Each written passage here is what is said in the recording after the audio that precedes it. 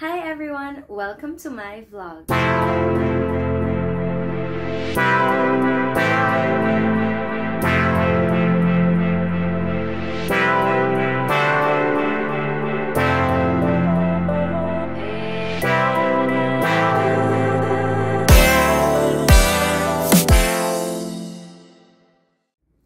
For today, I'll be sharing with you my everyday makeup routine.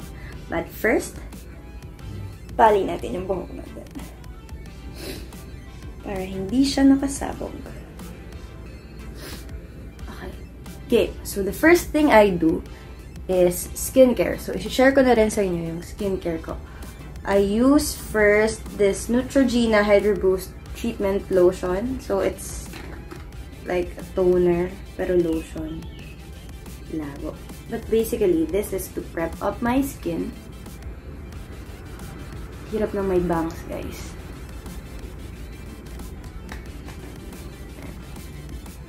Just spread it out para mas ma-absorb ng next products. Para mas ma-absorb ng next products. So, whatever you do to your face, you also do to your neck. Para pantay. Okay. Next is, well, very simple lang yung skincare ko pag morning kasi, of course, may work pa. So, next is, sorry, nimuksan ko siya, is this Neutrogena Hydro Boost Water Gel. So, this is my moisturizer. I use this every day and also every night. Kasi ito yung hiyang sa akin na moisturizer.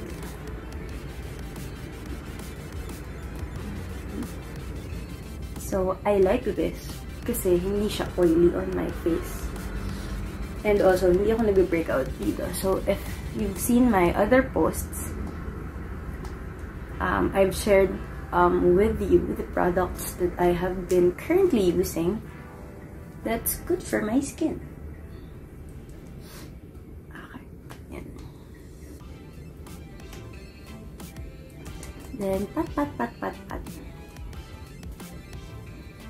And then, I also put my eye cream. So, kita nyo yung eye bags na yan. Wala na tayong magagawa dyan. Okay, so, just pea-size amount. And then, I put it under my eye. So, this one is from AHC. Age Defense Real Eye Cream. So this one has gold on it with real gold out. I'm sure though. But I just need some extra product here in my eyes. Kasi nga, yung eye bags natin ay maleta na.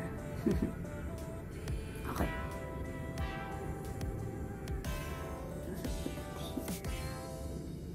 Okay, so iba sinasabi, may eyeshadow ka. Hindi, eye bags lang yan. Okay, and then finally, for my skincare, the top of my skincare routine, of course, we need to put sunscreen. So, I'm using Bioré, basta yan. So, this is the Watery Gel. It has SPF 50+ and PA++++. So, ito yung ginagawa ko talaga everyday. Pero, syempre, faster kasi wala naman akong video everyday. I like this then kasi wala siyang white cast.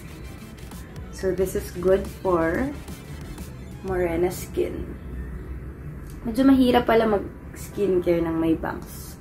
Na-realize ko siya nung may bangs na ako. Okay. Para protected yung skin natin from the sun's rays. And then, lagyan natin yung neck. So, start from here and then spread up. Yung motion daw is dapat upwards. Okay. Don't forget to put on your back.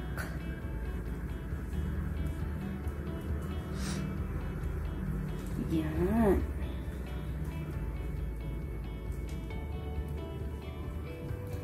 Okay, now that I'm done with this one, yung una kong ginagawa for my makeup, well, everyday makeup kasi hindi naman ako nag-heavy makeup. Even on big occasions, I think, nung sumali ako sa contest, foundation and eyeshadow, pero hindi yung baked makeup.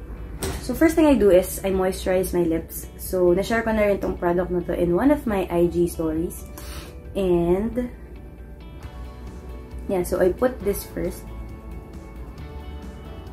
Ayan, okay. Naputol yung video. I don't know why. I think sa settings ng camera ko. But, yeah, so I just finished putting lip balm. This is just a lip balm. Nude Peach from True Color of Watsons. So, drugstore makeup lang. And then, before matapos ulit yung video, hopefully matapos ko yung makeup ko. If not, uulitin natin to, guys. So, the next thing I do, actually, ito na yun.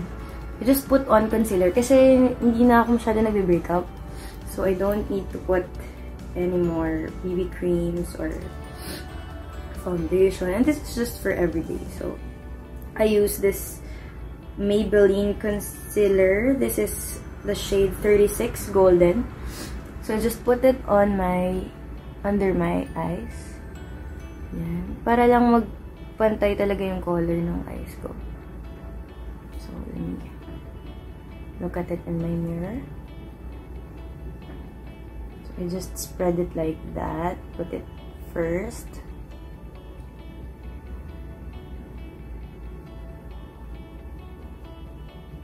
Oh, diba? Hindi na ako mukhang haggard. Well, yun lang naman yung goal ko. That's why I do makeup every day. Just to look presentable. Diba? Hindi naman ako model na kailangan pakak na pakak yung makeup. Diba? Pero enough lang para pretty. Yan. So, ilalagyan ko lang din yung dito kasi minsan may discoloration siya. And para glowing yung inside ng face. Char! Pero wala lang. Ito kasi nag-work sa akin. So, maybe it will work for you. Yan. And then, lagyan natin. Also here, may konting redness siya. So, lagyan natin.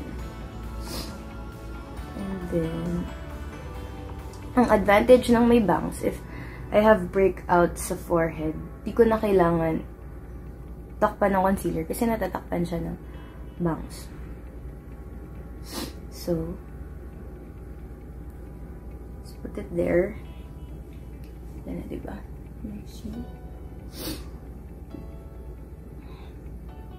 Yan. And then just spread it. I mean, blend it pala. Hindi pala spread it. Ang gusto ko sa shade na to, so this is it. Fit Me. Hindi ko pala alis yung tape. But, kasi, the shade is very close to my skin. And then, ang hirap maghanap ng shade for morenas. Especially, pag nasa ibang bansa ka, na lahat sila mapuputi. It's hard to find the right shade for you. So, and ayoko naman yung super maputi, diba? So, kita nyo yung difference pag na-blend na. I think I have a minute more before the video stops. So, i-continue ko na lang if na-stop siya. Pagbigyan niya na ako. It's my first vlog, guys. Finally, na-start ko na to. Hopefully, I can continue on with this. Okay. So, okay na yung... So, ang key lang dito is blend, blend, blend. So, okay na yung right side. I'm gonna do my other side. My left side. So, dito muna ako nag-start. Para hindi maubos yung under the eyes. Then, I do it like this. Blend it. And then, put also on the top of your lids. Para pantay, diba? Yun lang naman yun. Just want to even out our skin tone. And your nose.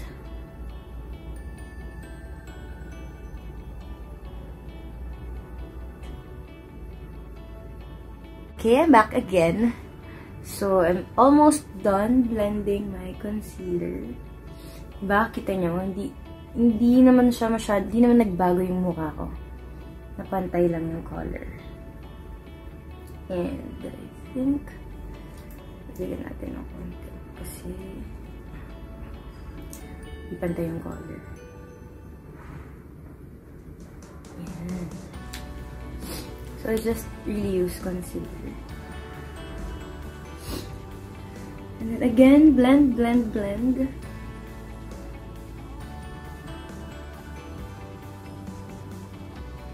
Yeah.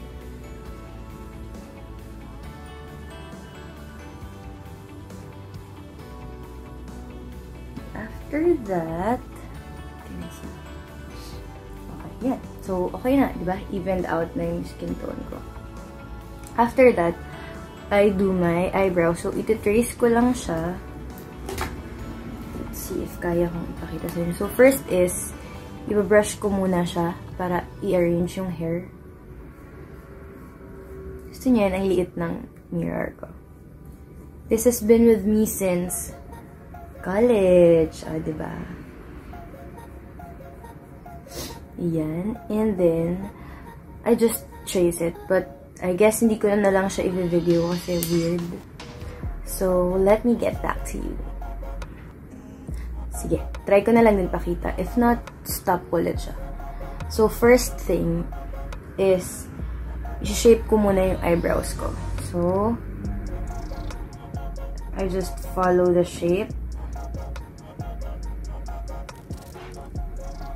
Kita niyo ba? Malapit ako sa camera. Yan. And then, also sa top. Tricky yung sa top, actually. Medyo, hindi ko pa siya ganun na perfect, but it's okay. Don't need to be perfect all the time. There, o diba? Again, ang goal ko lang is to look presentable. So, and this is also the tricky part, getting the right shape.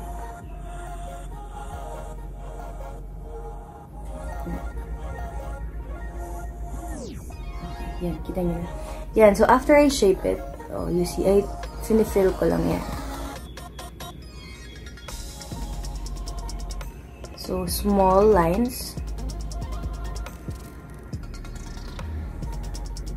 Yan. Okay.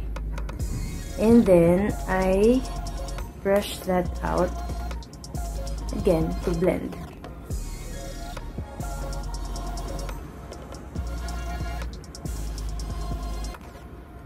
Okay. So, yeah, I'm gonna do my other eyebrow and then I'll get back to you. Okay, now I'm done with my eyebrows. So, similar na sila. Yeah, the next thing I do is hindi ako usually na blush on, but sige, mag-blush on na tayo. Para sa video na to, I use this one, Heme. I'm not sure how to pronounce this. This is a Taiwanese brand, and ang hirap na buksan dito. Okay, so yan, may mirror na siya sa loob. And, yeah, I'm gonna put on lang on the apples of my cheek. O, diba hindi halata? Yun lang naman yung gusto ko, yung parang, wala lang, I woke up like this. Yan. So, again, this shade is for my shade. Kaya ko gusto yung, kaya ito yung napili ko kasi yung shade of pink niya is bagay sa skin ko. And just a little bit here. Yan.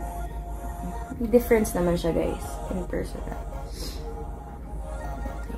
Para pantay. Again, di ako lagi nag-blush on.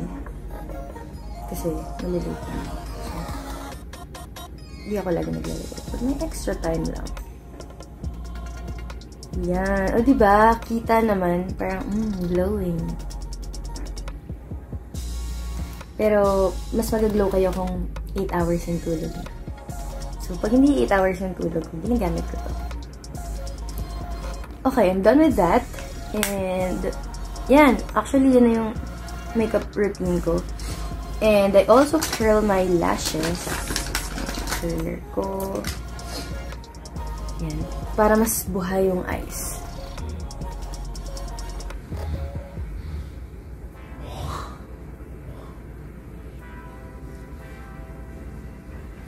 Diba? Mas nag-open up yung dito. Other side naman.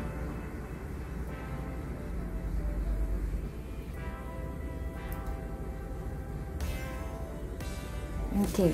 And then, before I put on my lipstick, I set muna my face. So, I use this one, Revlon, Photoready Candid setting powder, anti-pollution setting powder. So, aside sa nakasale, actually nakasale siya, kaya ako siya binili. But before, I just use normal powder. Okay na yun. So, ayan. Ganyan yung itsura niya sa loob. And I just pat it. So, gusto ko siyang nilalagay before the lipstick. Kasi ayoko nang nalalagay yung lipstick. Gusto ko maganda yung pagkaka-line yung sa lips.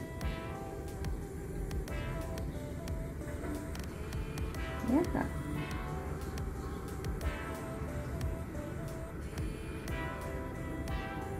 Okay.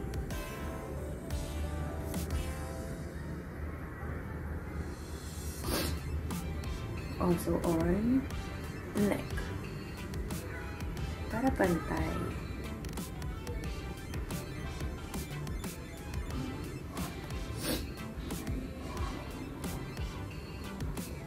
And then finally, I put on my lipstick. So again, nude shade lang siya because this is for everyday.